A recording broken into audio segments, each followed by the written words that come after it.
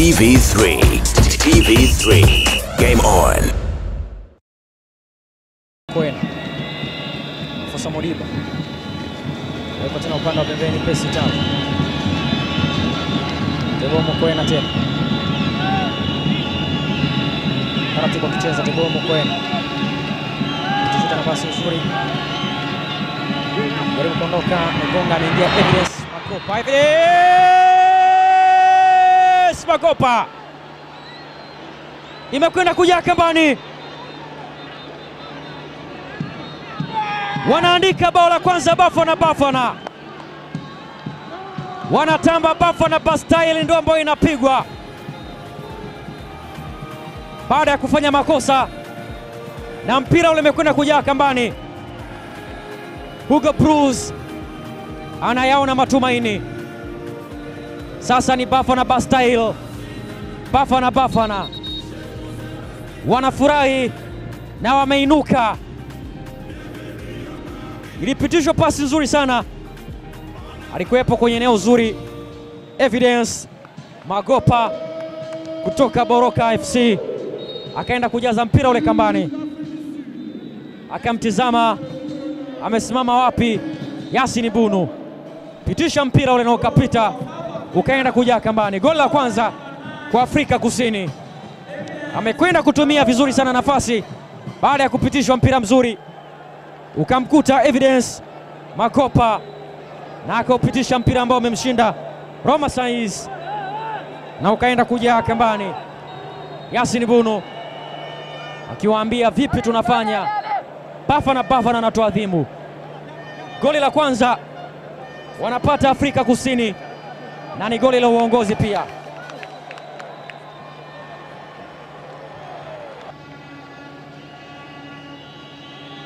Mchezo mpira mrefu mbele Pesi Tau amewekwa chini. Lakini mwamuzi anatoa faida kwa Morocco. Amewekwa cross katikati. Rejesho tena ndani vizuri. Weka ile kati imekataliwa. Sasa wanadai mkojo wa penalty kwa nguvu. Wakisema kwamba mpira umeshikwa.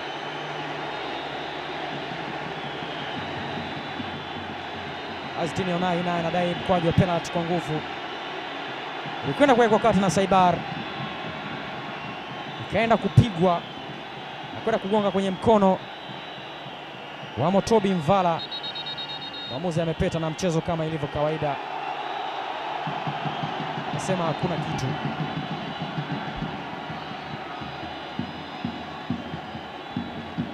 Pressure imepanda. Pressure ni ya juu. Pressure ni kubwa. Saibari aliweka katika lakini na kugonga kwenye mkono wa Motobi Mvala. Na anakwenda kutizama kwenye VAR. Mwamuzi wakati Mahmoud Ismail anakwenda kujiridhisha. Imekwenda kugonga kwenye mkono kweli. Lakini yeye anataka kwenda kuchukua na kujiridhisha zaidi.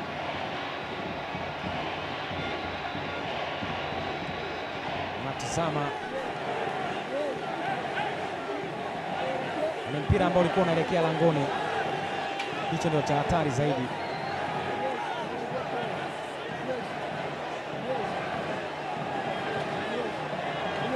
Hugo Bruce anainuka na benchi lake pia.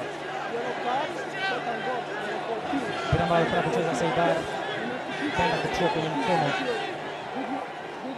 wa Motobi Mvala. Lakini alikuwa kwenye harakati za kuficha mkono pengine.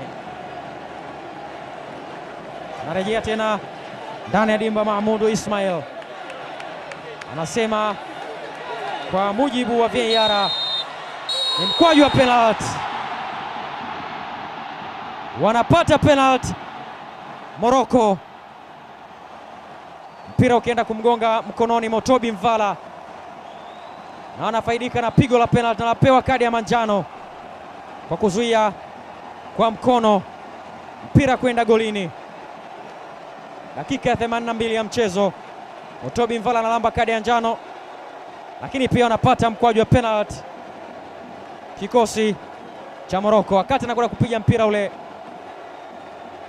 Saibar ukaenda kugonga kwenye mkono wa Motobi Mvala, na ikatafsiriwa kwamba amekwenda kuzuia mpira kwenda kujaa kambani. Ni Ayub El Kabi. Wakati anakwenda kucheza ule mpira, mashabiki wa Morocco amepata morali mpya tena,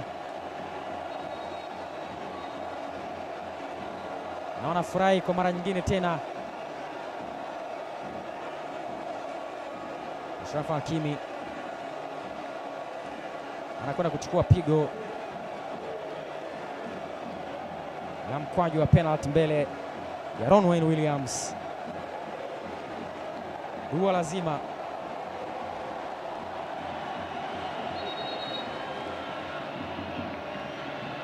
Nahodha Bafana Ronwen Williams atakuwa mfano mwema mbele ya pigo la penalty. Dua zinapigwa. Omar Sainz naye akipiga dua, Yasin Bono naye akipiga dua. Ashraf Hakimi usiseme, mbele ya Ronwen Williams. Nani ambaye atakwenda kuwa mzuri? Ni Ronwen Williams ama ni Ashraf Hakimi? Wacha tuone. Anakwenda kusimama vizuri, anakwenda kumkabili Ashraf Hakimi. Ronwen Williams anatizama, anatweta. Hakimi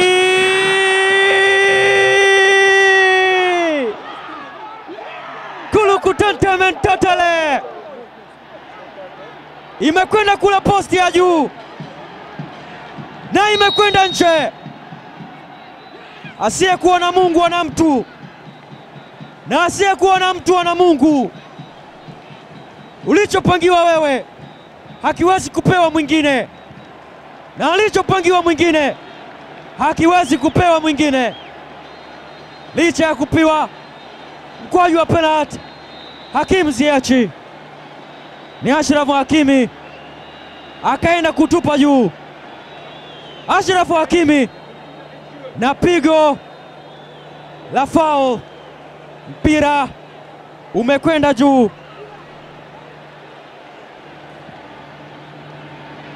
Ashraf Hakimi, mpira umekwenda juu mawikuni, na inabaki kuwa faida nyingine tena kwa Bafana. Williams karaka vizuri, anaondoka tena, amewekwa chini kwenye eneo zuri. Soufiane Amrabat kutana Teboho Mokoena, anapewa kadi ya manjano, na ni kadi nyekundu kwa Soufiane Amrabat. Siku ya kufanjani miti yote huteleza.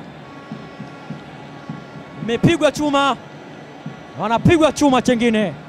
Kadi ya pili ya manjano anapewa Soufiane Amrabat, na ni kadi nyekundu.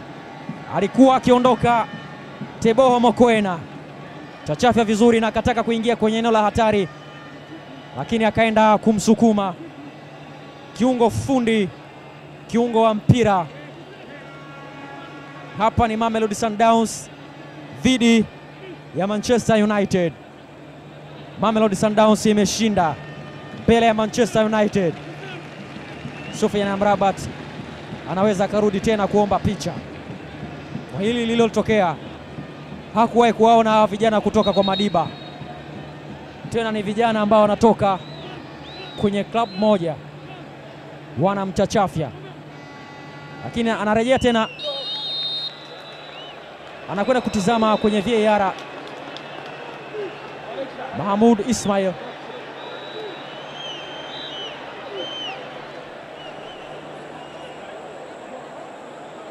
tizama tukio jinsi lilivyokuwa wakati anaondoka Teboho Mokoena.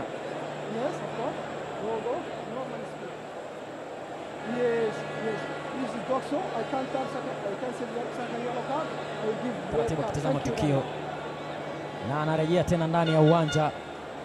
Mahmoud Ismail atakuwa na majibu gani? Mahmoud Ismail anasema kadi ya pili manjano hakuna, na unaendelea na mchezo. hakuna tena kwa mujibu wa VAR. Imerudishwa tena kadi nyekundu, wala hakukosea. Kadi nyekundu Sofiane Amrabat, hata baada ya kwenda kujiridhisha kwenye VAR, maamuzi yamekuwa ni yale yale. Anakwenda nje kiungo wa boli, kiungo wa mpira Sofiane Amrabat yule, na anasindikizwa mpaka ndani.